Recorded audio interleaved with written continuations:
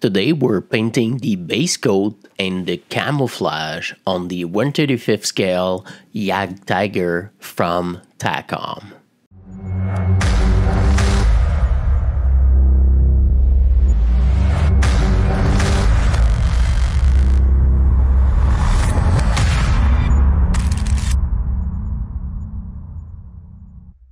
Hey, what's up guys, welcome to Scale Wonderland. So after we built this wonderful kit by Decals last week, you can hit the link on the top right corner if you didn't see this video. But we're gonna paint the base coat and all the camouflage for this big bad boy. The first thing is we're just gonna remove all the part before we paint everything. One of the important part that a lot of people missing is to prime your metal part. The only reason why is because if you're using, for example, in my case, I'm using water-based paint. You can your paint could peel and everything like that if you don't apply a metal primer. I'm using to basically do the prime job before the base coat. I'm using AK third generation black primer. This primer is pitch black, and honestly the coverage is absolutely amazing. So if you didn't try it, I suggest that you buy a bottle of this primer and try it for yourself. It's probably one of the best, I would say, water-based primer that I see, and acrylic primer that I saw on the market so far. After we prime our model, we're just gonna add some highlights. Basically, I'm using white gray from Vallejo, but you can use a color like Deck Tan or even pure white, it's gonna work. I'm adding highlight just to basically add some variation to your paint job.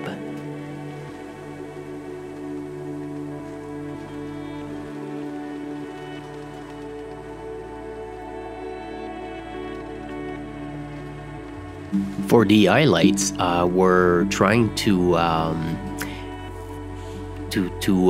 get the raised area a little bit like you're trying to dry brush your model.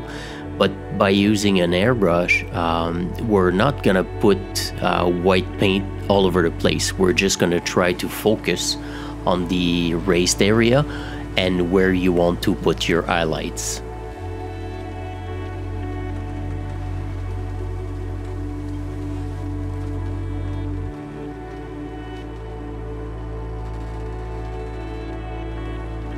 This is the result so far with our prime job done and all of our highlights.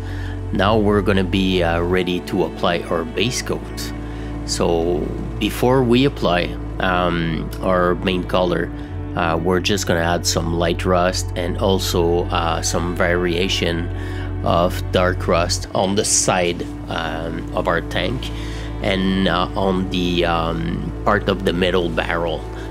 Only to get again some variation to our color, and when we will do our chipping in the next video, it's gonna be useful to get as much detail and some rust detail.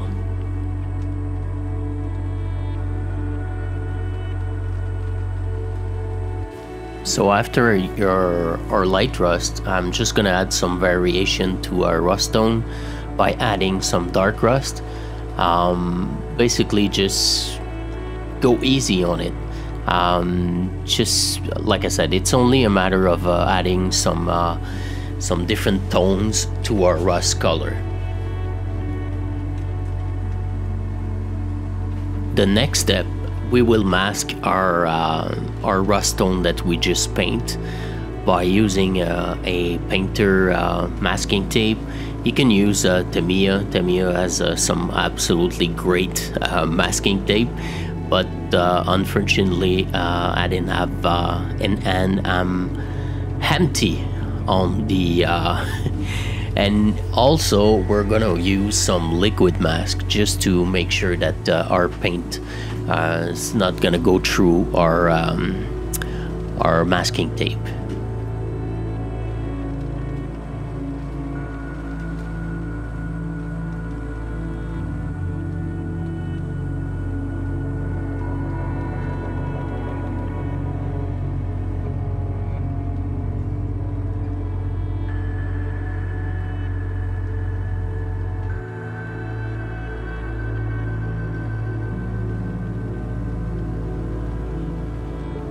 And finally, we're ready to apply our base coat.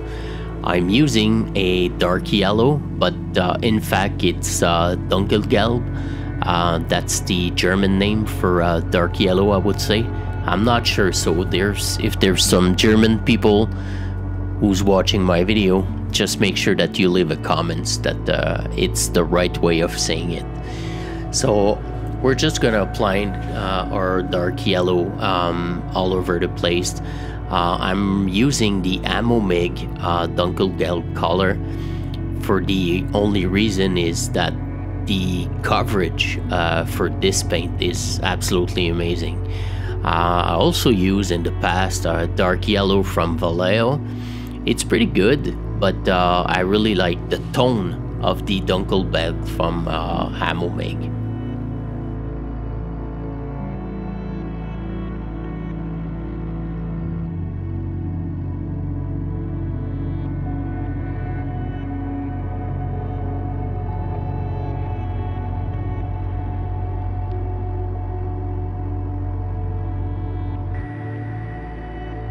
Now we're ready to start our camouflage pattern. I'm using AK plastic putty to work with my camouflage.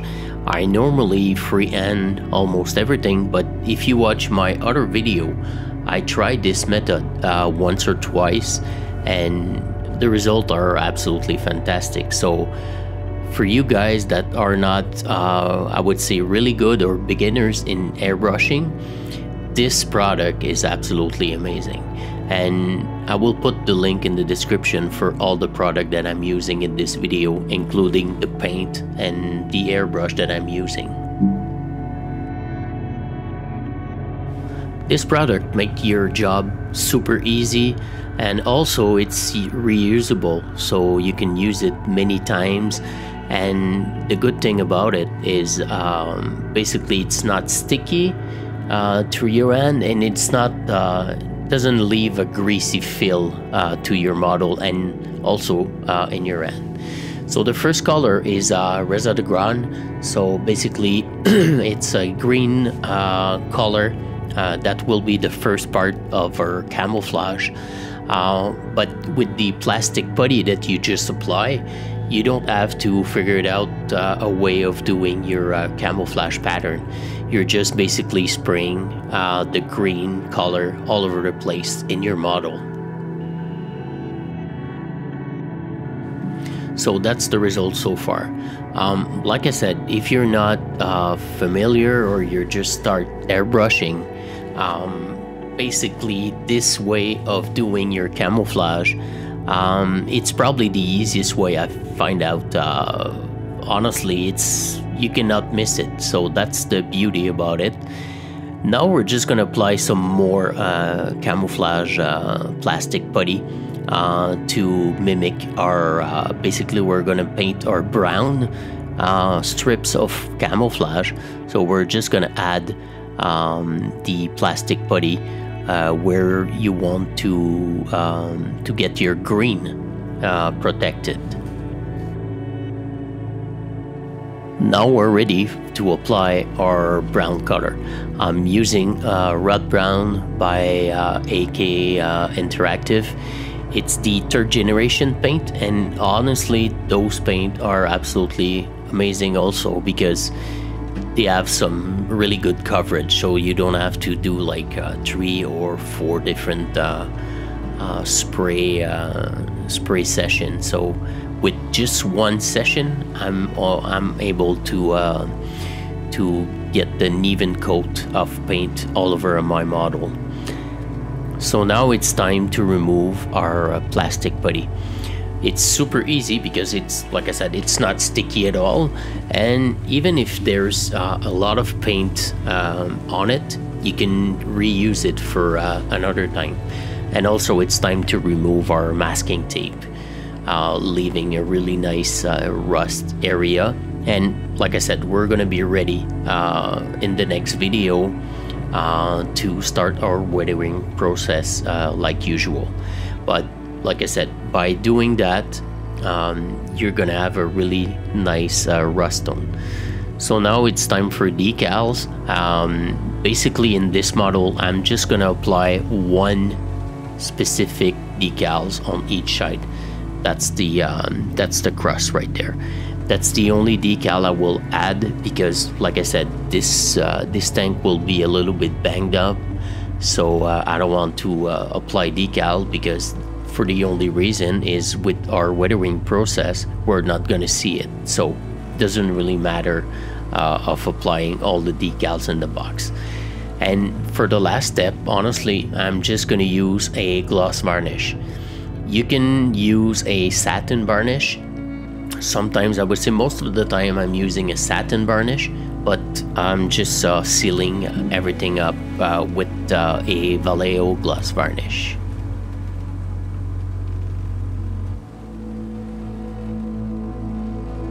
So that's it for today. That's the result with our camouflage pattern painted. Next week, basically, we're gonna start the weathering process with pin wash, with oil dots. We're also gonna add some mud, some rust, and we're gonna start building and make your tank live. So I hope you enjoyed this one, and again, don't forget to like and subscribe to my channel. I really enjoyed this one.